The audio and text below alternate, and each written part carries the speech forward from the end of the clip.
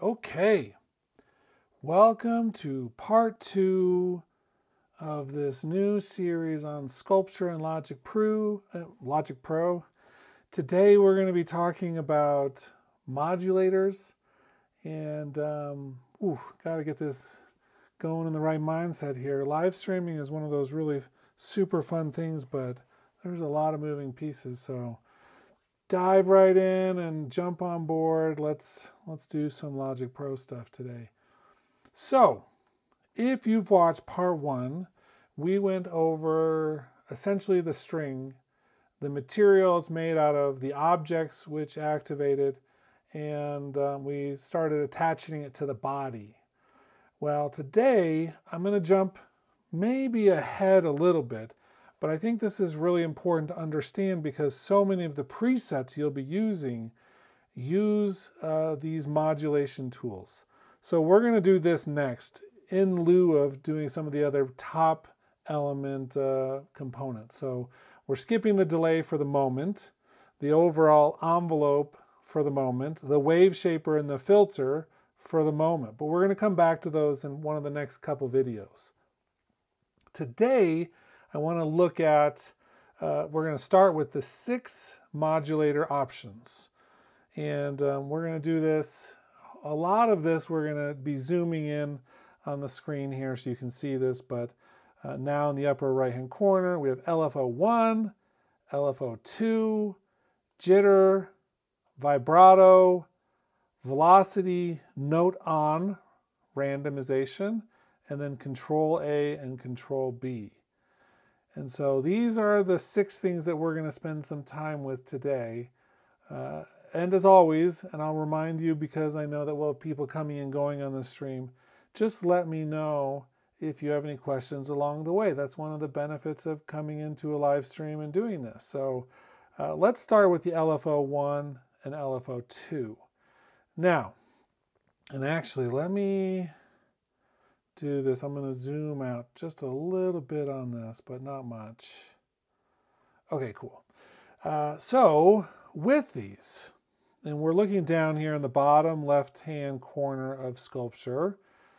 Hopefully you can see my mouse. I think I've turned it red so you could see it, but it's still one of the things we're going to face above all else is the interface. It's a complex interface. It has a lot of little pieces, but we're going to talk about what these are. So the LFO, or low frequency oscillator, really comes into play as one of the traditional synthesis modulation tools. A repetitive wave shape that controls some other element on your sound. It could be that we want to do volume like vibrato. However, we have essentially an LFO that is just for vibrato. So that means 1 and 2 here, we use them for different things. But these 1 and 2, they're, for most, I think they're essentially the exact same. There's just 2 of them, so we have more flexibility. But they have a lot of power packed into a little package. And part of the reason there's so much here is because, again, with the theme of sculpture is creating an instrument which is both flexible, powerful, and yet organic in the sense that it mimics traditional acoustic instruments. Instruments which have chance and variation and things of that nature. And so we want to be able to mimic that to a certain degree. And so we end up with things like the phase knob, which we're going to look at in just a minute, which really does some interesting things. It allows us to use this LFO in ways that not every instrument easily can do. So that's what we're going to be looking at first is this LFO. Okay, so back up to the right part of the screen. We have our waveform options, which are sine wave, triangle wave, sawtooth wave, rectangular unipole, rectangular bipolar or unipolar, sample and hold with lag, sample and hold from Control A, and filtered noise. So pretty standard set of these. Sine wave, of course, just an up and down motion. You can see that the shape right here. So if you want to look at any of these, it'll show you graphically what we're looking at in terms of the shape.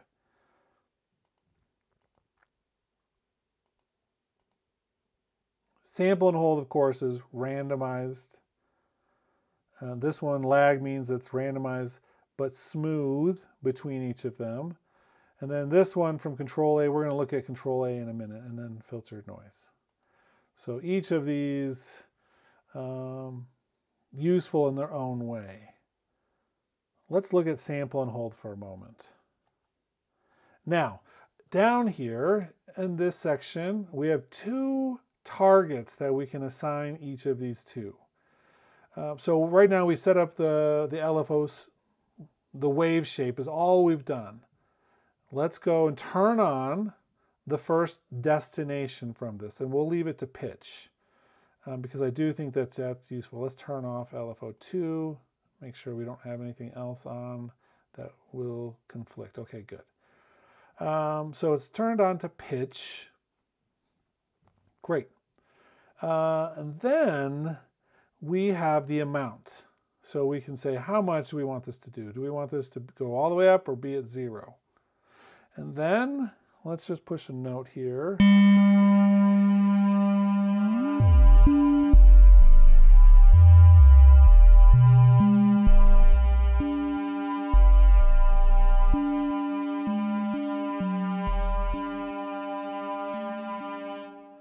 And I think I've got another sound happening out there. Let's turn that off. Should just be, oop, wrong one. As much as I want strings constantly playing in the background.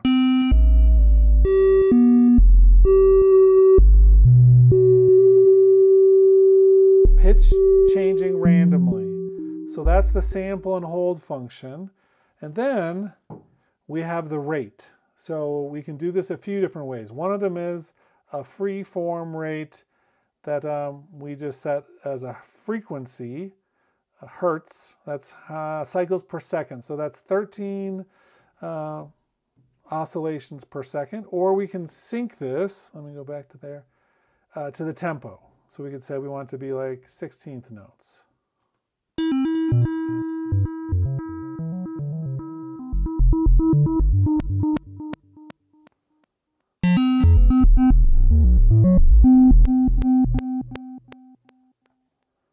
Okay, so it's changing the pitch according to the tempo of the project.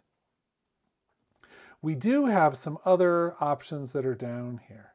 And these go a little bit deeper. We have the curve, the envelope, and the phase. And that's what we're going to look at next, each one of these. And then we'll get more into the target section.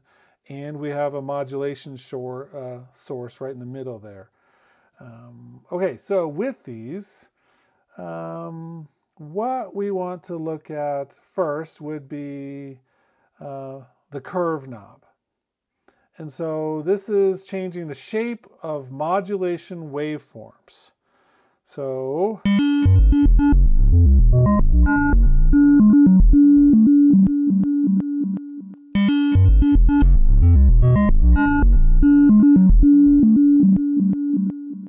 I always think of this as like a skew function.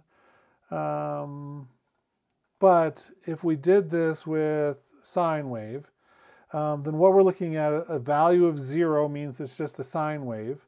A value above that, it's changed into like a rectangular type wave. And if we go below, we have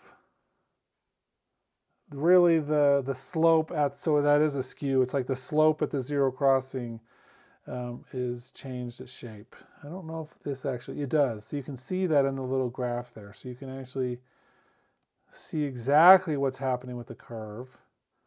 There we go. So it's like a little burble.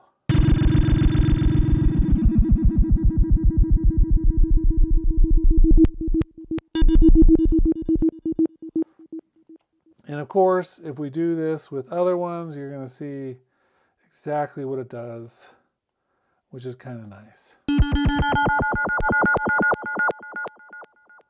And I don't know, see, sample and hold. It is doing a little bit there, but I don't really see graphically.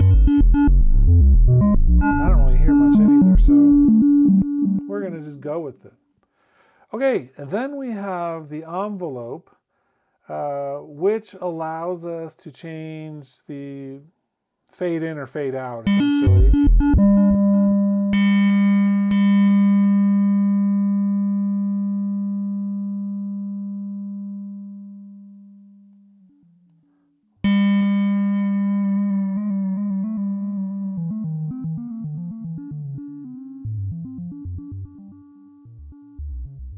But you can hear at the very beginning,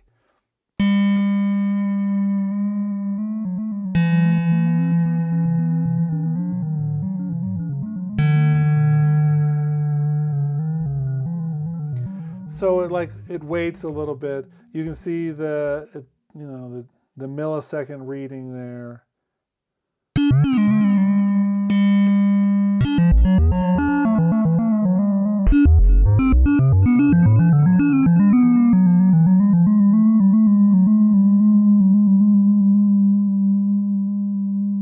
And with the decay, it starts full and then it slowly goes away. So you can really adjust that, which is kind of cool.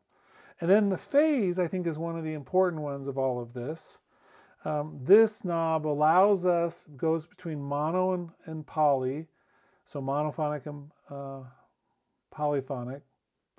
And what that does mean, it means that this LFO can either be independent on each voice that you're playing, or they can be looped together. So I'm going to pull this to mono.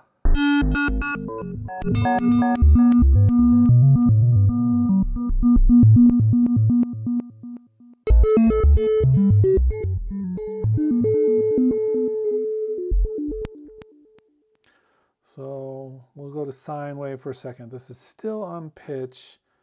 Let's slow it down quite a bit.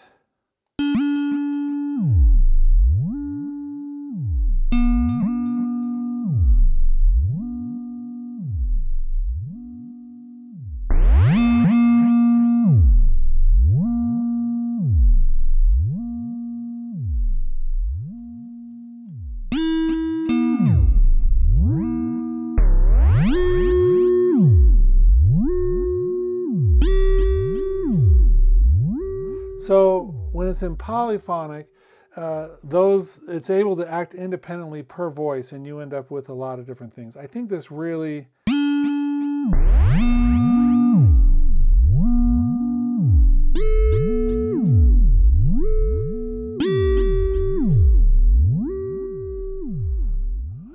under the impression that... Let's get that down to...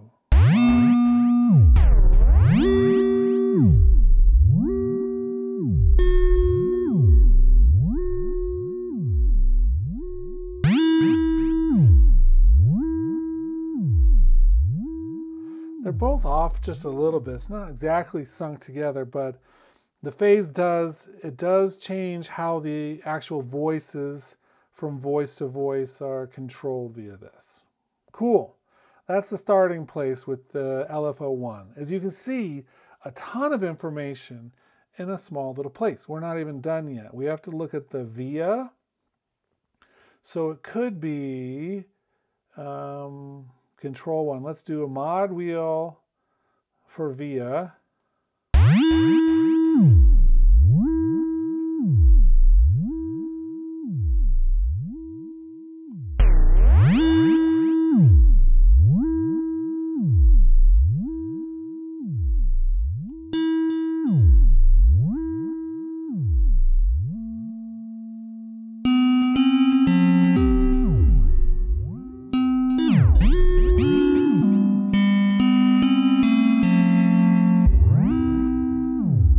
So what that means is I can set the amount to 0, for instance, the via to 100%, and then if I use the mod wheel, which is what I set this to, that anytime I push the mod wheel, it's going to actually engage this. So with the mod wheel in the center, or at the bottom,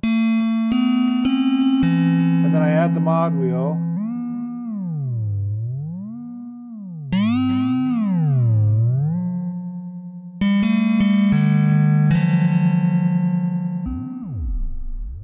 so we can go back and forth between turn that on and off. And of course we could use velocity or key scaling or the foot pedal or whatever we want to do with Control A, which we can set up separately.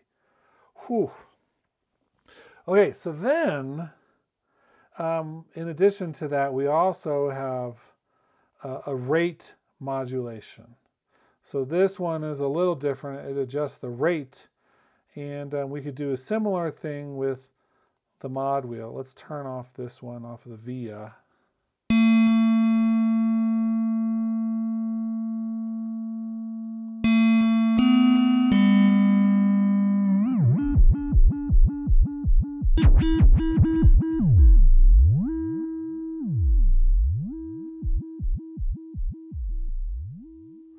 So essentially with the mod wheel, I can choose to increase the rate or keep it the same. Let's do this with sync for a minute.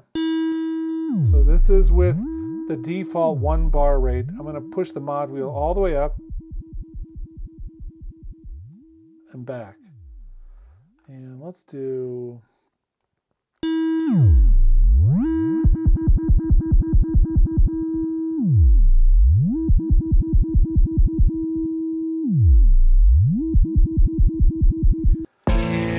I didn't want to start the song.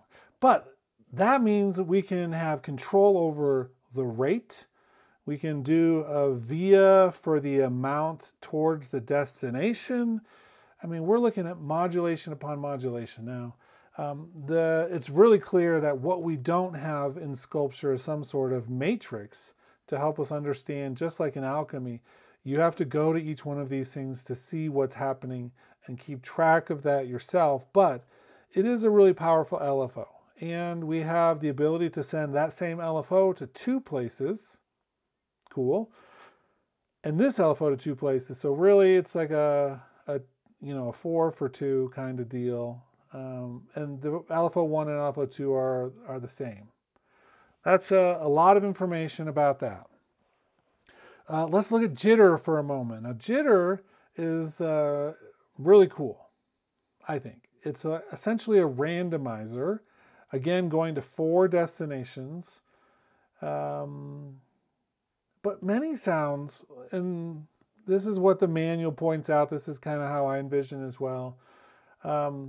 It's like a little bit of randomization can go a long way when you're trying to get an instrument to sound like an actual instrument, right? So it could be that there's just a teeny bit of pitch variation, but we have all of our object information here too. We have our pickup locations and pickup information, wave shape information, filter information. So each of these things we can just do a little bit of randomization.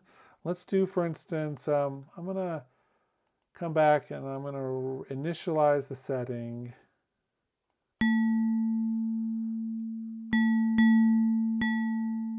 And so let's turn on and do a little bit of string stiffness.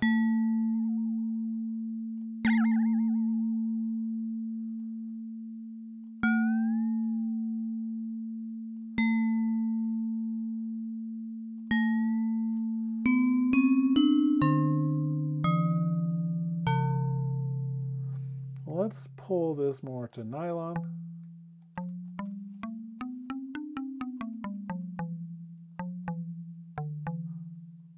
Just adds a little bit in there of a little warble.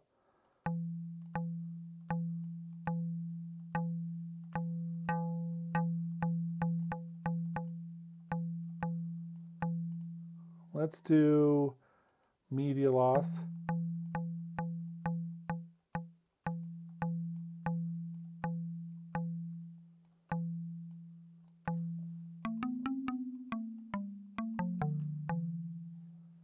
Pull that up just a hair.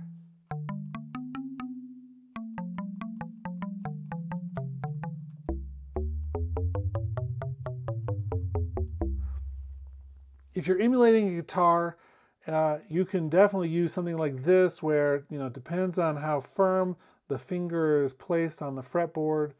So you could emulate a human touch to this a little bit. I think you come up with some great results. And we have 4 of these, obviously 2 different rates, but 4 different targets. And so you can come up with a lot with these. I think it just sounds great as a very small little nuance, what you can do with this. So pickup position. Let's turn off that.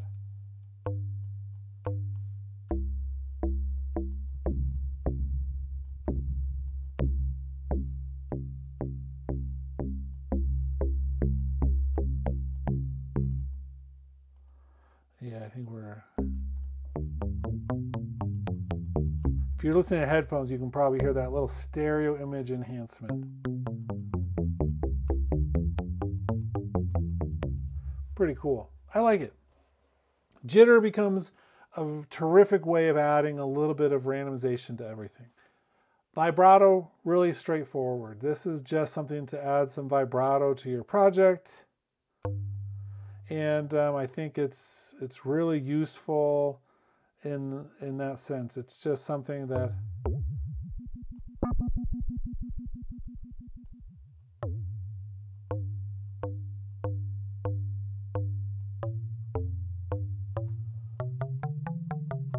and of course it has a via setting, which means we can do this through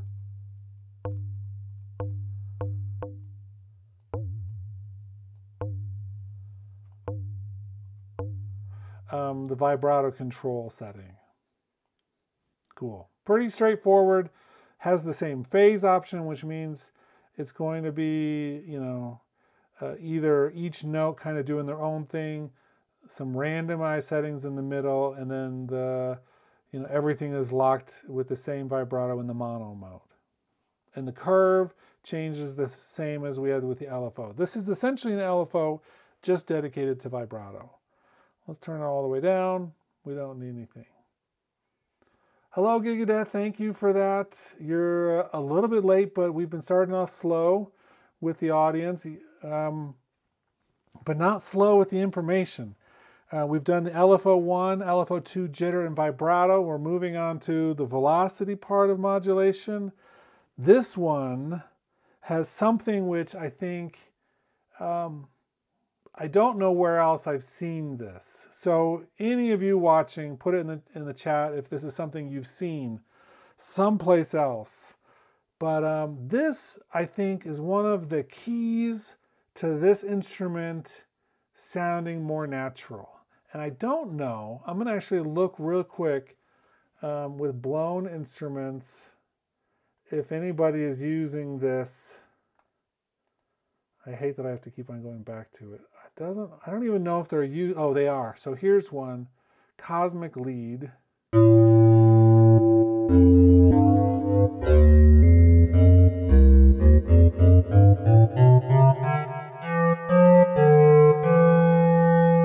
Oh, okay. So we'll see if we have some others here.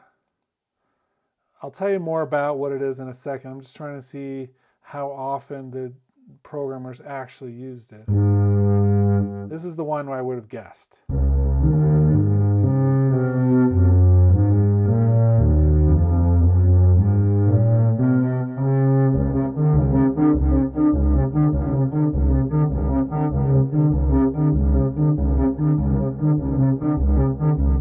Okay, so what we have, we're going to look at the note on random. So this is a randomizer which randomizes the target when you first start the note.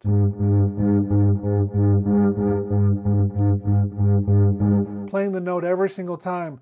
The object 1 position and the object 2 position are slightly moved each time. You don't see it up there, but they are.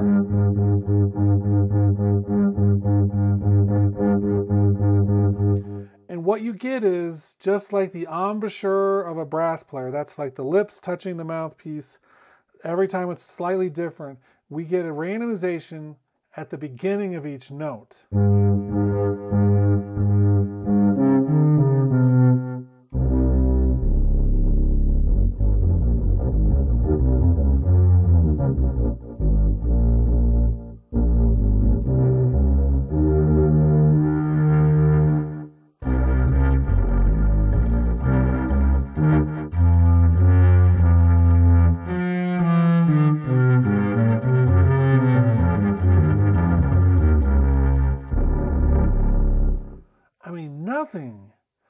nothing sounds quite like that on any other instrument. Or sure, you probably can program it to do that, but nothing is as easily identifiably just efficient as certain sounds in sculpture as it is when you use the note on random and you target something like the object positions or the pickup positions, or, I mean, even, I wouldn't do pitch with this, but certainly you could do some filter things if you wanted to, but just the positioning of the objects on the string in relationship to the actual pickup objects just gives it a little different sound every single time, and it's so cool.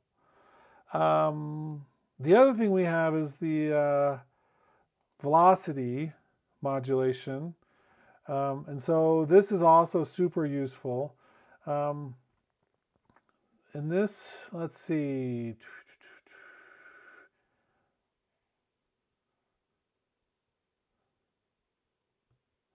So essentially, this just turns velocity into a modulation source in a really efficient way. Now, I believe there's other ways on many instruments to do this, but what we're doing is taking the velocity and then targeting one of these things. So I don't have a keyboard velocity sensitive attached right this second, so I can't demonstrate that as easily, but I might be able to.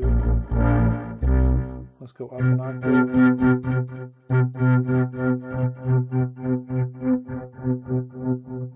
Less velocity.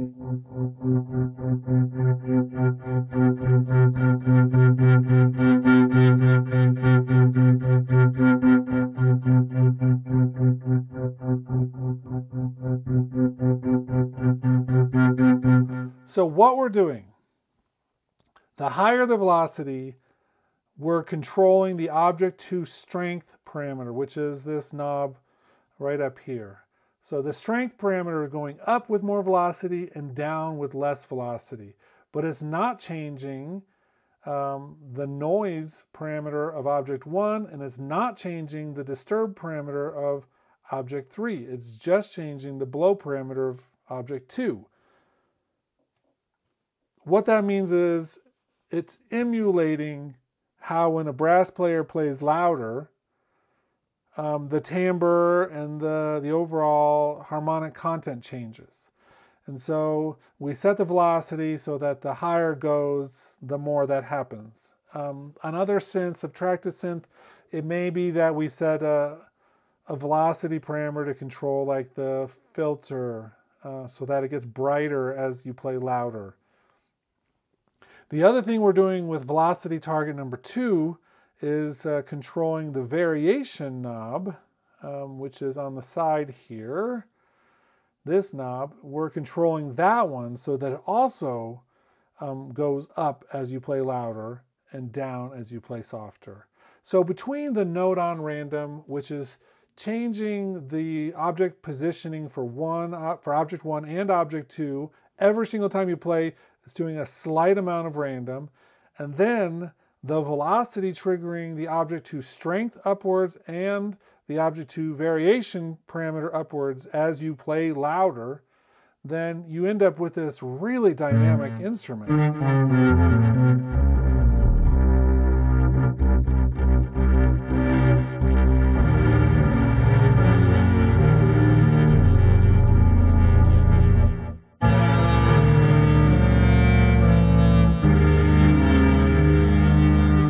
But this is just the beginning. Obviously, if you're like, I don't really like how that sounds, the overall instrument, well, we just pulled up a preset and we're messing with stuff. You can change so much of this as you want to go. And we're going to look at the wave shaper, the filter, and the other effects in a subsequent video. But all of those things play into the overall sound. We're not necessarily locked into it. So for me, the velocity target, the note on random target, these two, the velocity and the note on random, are just so critical to one of the strengths of this instrument and making it sound just so dynamic when you want to do this. And we'll we'll go back. I want to actually mess with this with some examples in just a few minutes, but let's cover the last thing, which is Control A and Control B. These are essentially just tools that we have to continue doing additional control. And we're looking at these, I think. Let's pull up. I'm going to pull up my notes for a second. So really, these are just two different discrete modulation targets. And I don't know.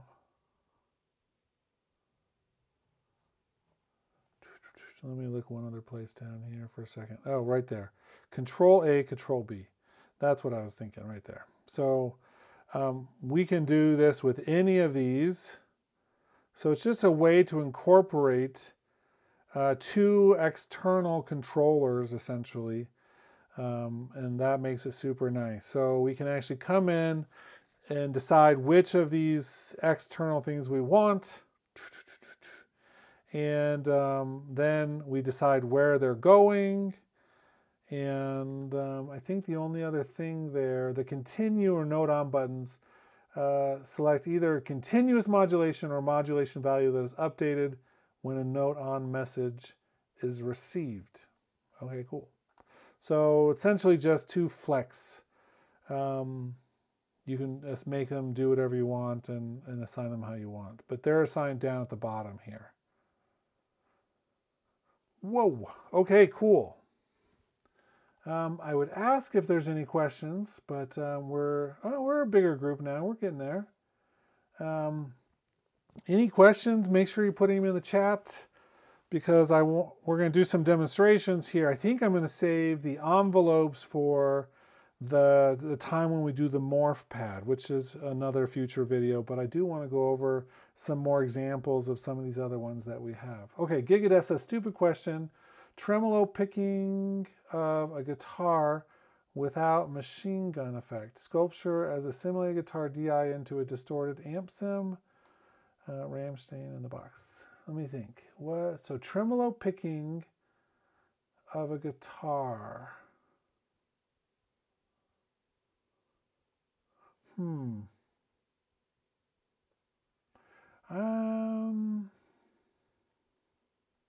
So obviously, I don't know if I would reach for this tool necessarily as that part of it, the tremolo thing. Speaking about the fast 16th, I would probably, so I use, when I'm doing any sort of fake guitar work, I'm definitely still using Sculpture. And I did a little bit of a demo with this yesterday when I did this. Let me just show you an example, but I don't think I would do some of that here.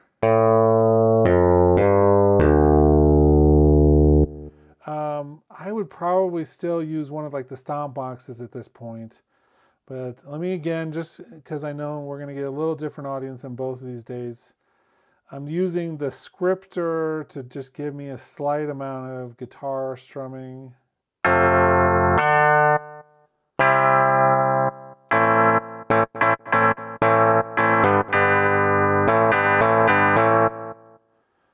Always.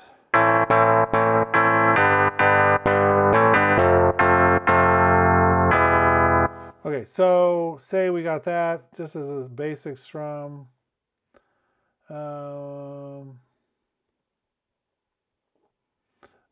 Reason is I'm even worse at nice. I keep on, people ask me what my instrument is. And I say computer now. I used to be an instrumentalist, but I much prefer working with, non-musicians in some situations. But let's see, off the top of my head, I'm not exactly sure.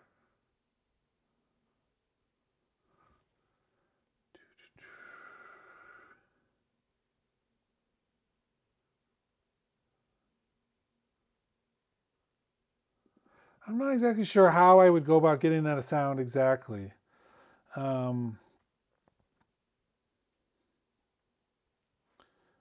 But I wonder if part of what we're looking at here, so let me turn off that scripter for a second.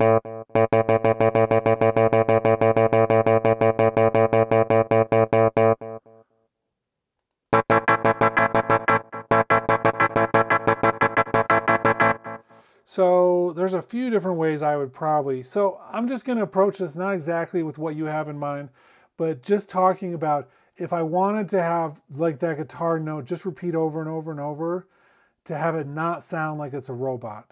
I'm assuming that's partly what you're looking at. One of the things I'm going to do right off the bat is put on arpeggiator just so I can, I mean, that's pretty robotic.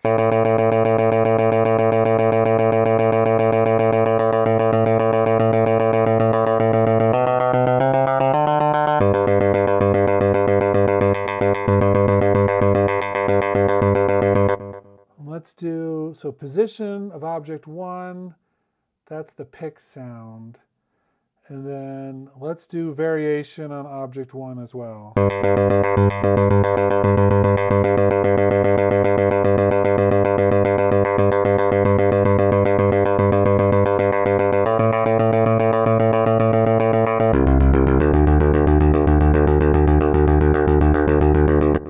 Let's put on just so we get...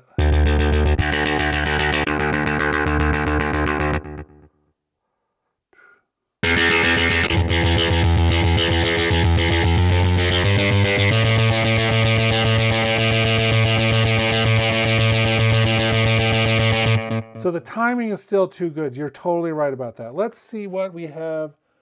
I don't think we have too much we can do with the timing. Just trying to think my way through that real quick, because it may be what I end up doing is something that happens slightly after we record. But let me think about this for 1 second. Amp, let's do it before the amp.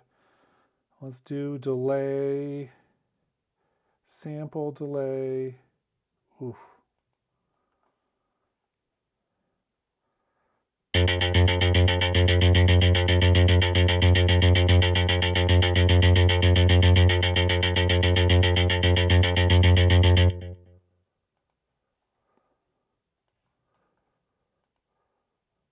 Oh, that's not going to let me learn.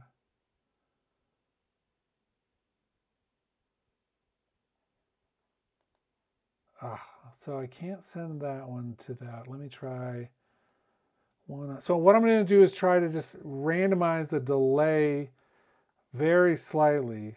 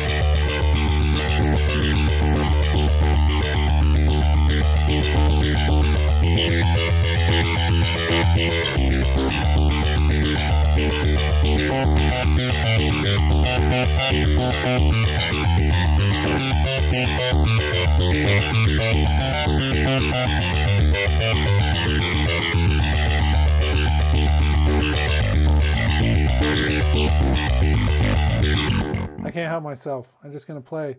I would probably find a way to do the delay the same on both, or just do the, oh, link, there we go. I just need to link them.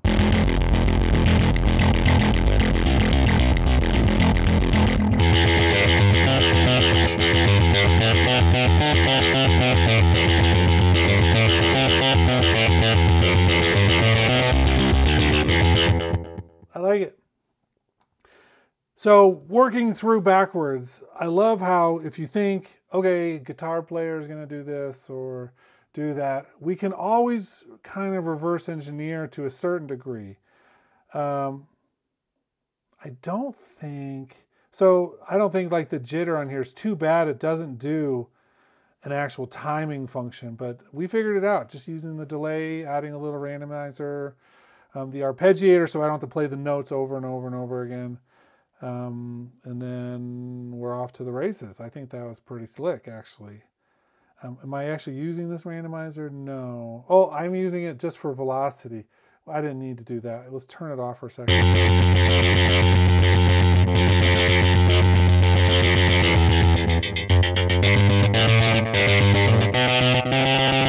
So we're going to turn that off because that was just me almost trying something.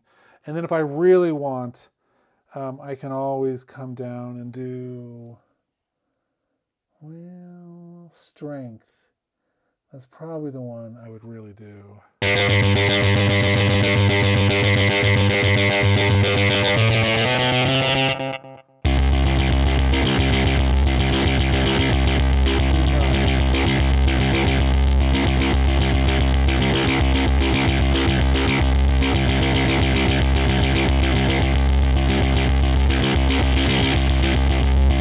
Something like that. Okay, cool.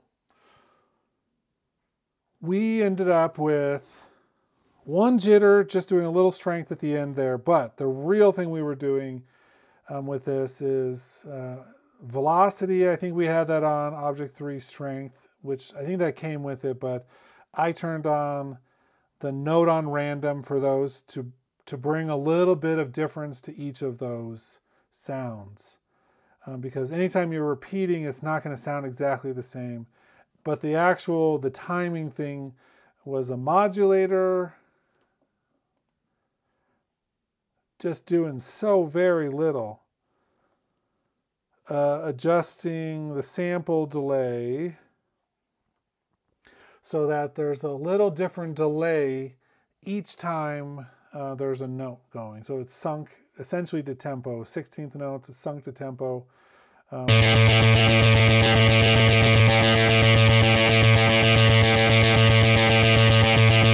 And let's turn off the jitter for a second. And let's turn off the randomization.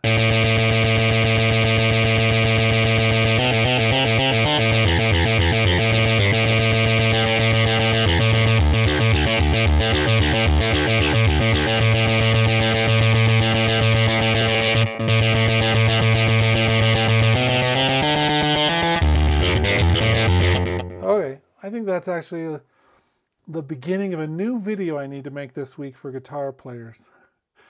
Because that, I think, actually does some things that I've been wanting to do for a long time.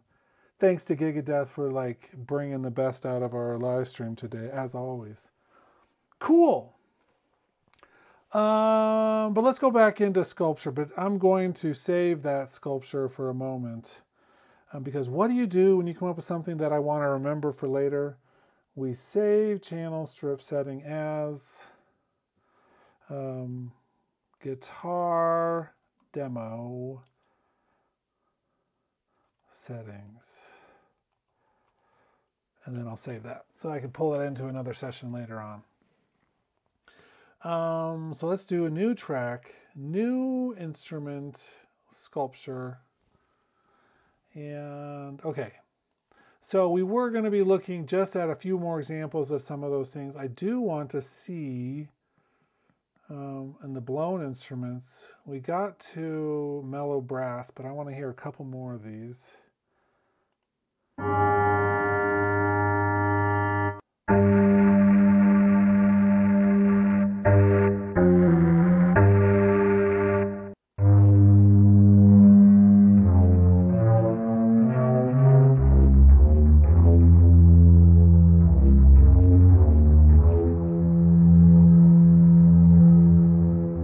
So here's one huge weakness of sculpture, in my opinion. When you have all these modulation things going on, there's really no indication, what's happening with this. So I turn it on or off, nothing happens. And visually, I can adjust this amount, nothing happens. So this node on random is changing the variation amount of the wave shaper. And you can maybe hear it, but there's no visuals. And I wish there was a visual cue for this.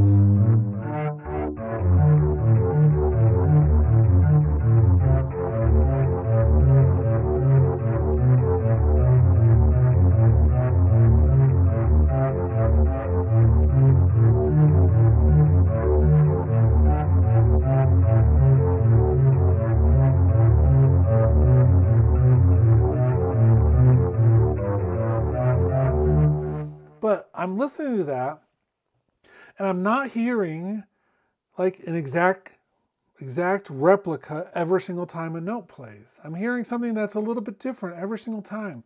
And that's one of the real beauties of this randomizer.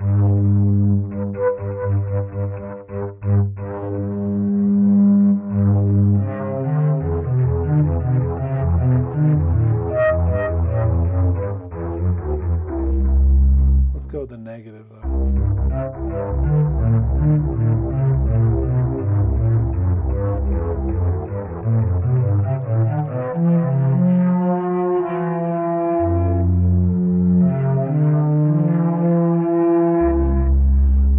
That is so musical, even though the sound is whatever it is, the actual thing. I'm playing on a freaking computer keyboard, the typing keyboard.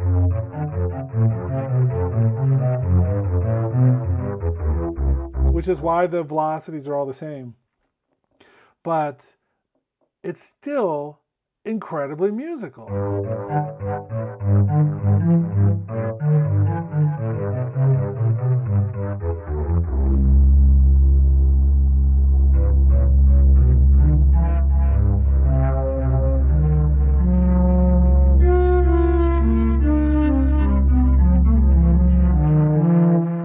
I like that sound. I want to see. Let's see. I've got this song.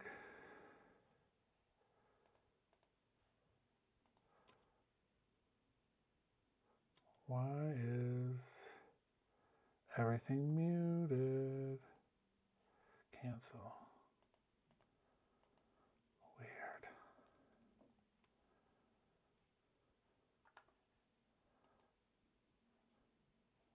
Well, that's exciting.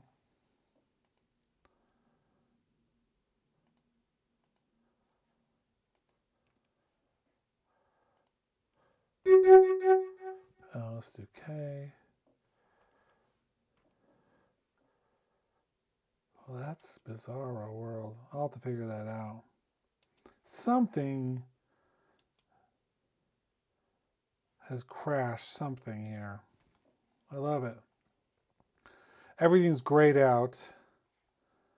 I wonder, it was playing just a little bit ago, so I don't think it's anything to do with that. What would have caused that? I'm not going to figure it out right this second, but geez Louise. Hitting too many keys all at once. That is a problem when sometimes doing the typing keyboard. Okay, I think this is a great place to recap. We're about 50 minutes into this, so if you're watching right now and you missed the beginning, there was quite a bit of interesting things at the very beginning.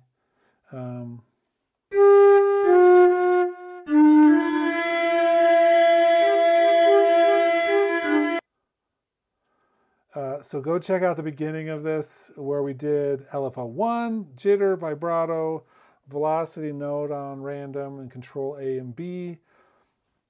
There's probably a lifetime worth of like actual learning when you want to use those things.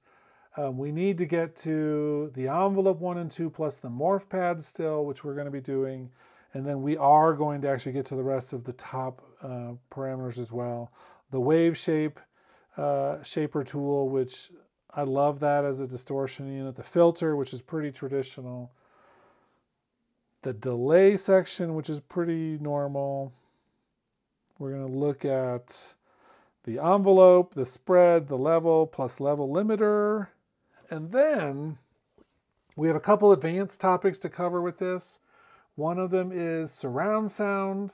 This is a surround sound instrument, one of the few truly surround sound instruments in Logic or anywhere. There are other ones, but this is definitely one of the ones I like. And then we're going to talk about side chaining sounds into here and using it like a vocoder. So we're just still scratching the surface with this. Gigadeath says, I don't think you can imagine how much I learned today. This is one of the most inspirational hours for a very long time. As always, thank you very much. You're welcome. And keep coming back because we got more stuff to do with this. It's like the morph tool on this with the moving envelope is, I mean, you probably already know about it, but that's one of the things that blew my mind the most with this whole instrument, and continues to make it so that this tool is something that very few other instruments could even dream about being. So I think today's Tuesday. I'm trying to fit a bunch of stuff in because, perfectly honest, the end of the semester for my teaching at the university is really the end of this week and next week. And then I've got like 2 weeks with children home from school, and there's not going to be a lot of streaming or video making during that period of time. And so I'm going to try to cram in a bunch before that, and then we'll pick back up right after the 1st of January, because that's when things go back to normal. But so come back, expect a lot of content this week and next, and then a black hole for a couple of weeks. So